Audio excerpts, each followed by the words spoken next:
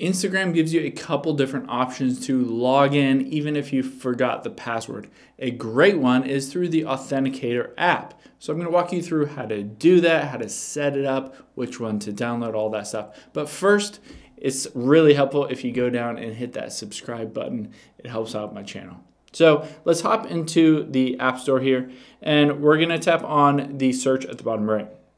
And then we're going to hit on search here, and we're just going to type in Authenticator app. So it doesn't really matter which one you do. You can see there are a couple of really big ones that have lots of good reviews. Just tap get next to any of these different ones and install this Authenticator app. Now the next step will be to go into Instagram itself to turn it on. So let's go out of here and open up Instagram.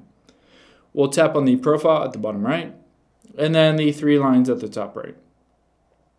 And then let's get into settings here, and security, and then two-factor authentication. So let's go in there, and you can see I have it turned on. If you don't already have it turned on, just go through the steps to enable this, and you can see here authentication app is recommended. So I can toggle that on, and it will go through the steps. If you have an authentication app installed, it will open up that other app, and basically it will use certain codes to talk from the Instagram app to the authentication app and get you logged into your Instagram account, even if you forgot the password.